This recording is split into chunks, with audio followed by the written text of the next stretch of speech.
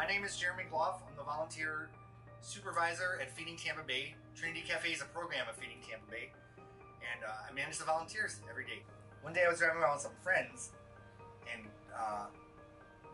they were eating McDonald's in my car. And I remember there was a homeless guy just sleeping on the side of the street, and they just took the trash and threw it right at him out the window. So I had to pull my car over and talk to my friends and say, don't ever throw anything at someone staying on the street. They're not garbage. In fact, I probably know that person sitting right there. They're a human being. Don't ever do that again.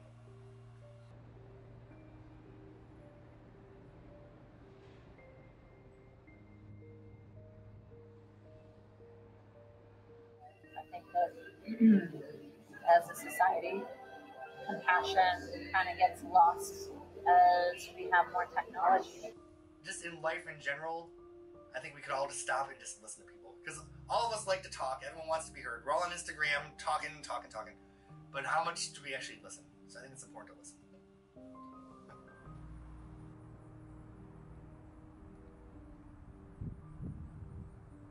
I was there in a restaurant with my friend, and before we could enter the restaurant, we just saw someone approaching us, and we started talking with them, and my friend felt very bad, and the conversation went a little deep, and I gave this person a few dollars, and my friend gave almost $20 to $30, something like that.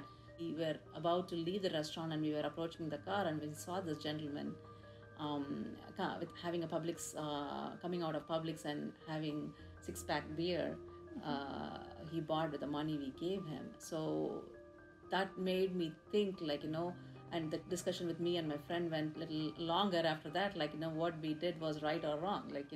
Should we have addressed it by, helping him out in other ways to come out of the situation, or just helping him for that moment?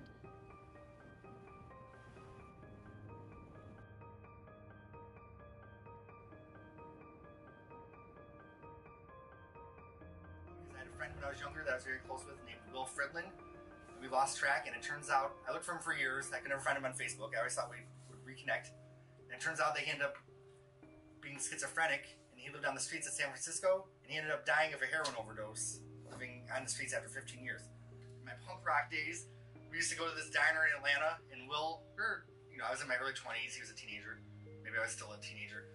But he used to bring homeless guys to the diner with us, and they would sit and we'd buy him breakfast. And that was my first interaction with homeless people. So my friend Will really taught me the humanity of we can all just sit at a table together and share a meal.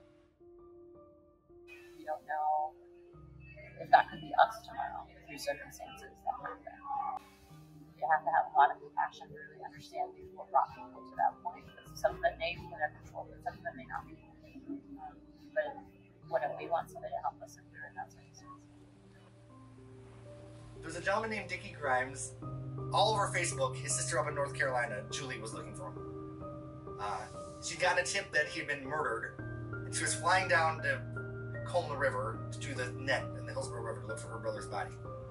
Well, it just happens the day that she was flying down, the day her plane was landing, Nina, that runs the door, said, "This guy's not dead. He eats in our cafe all the time."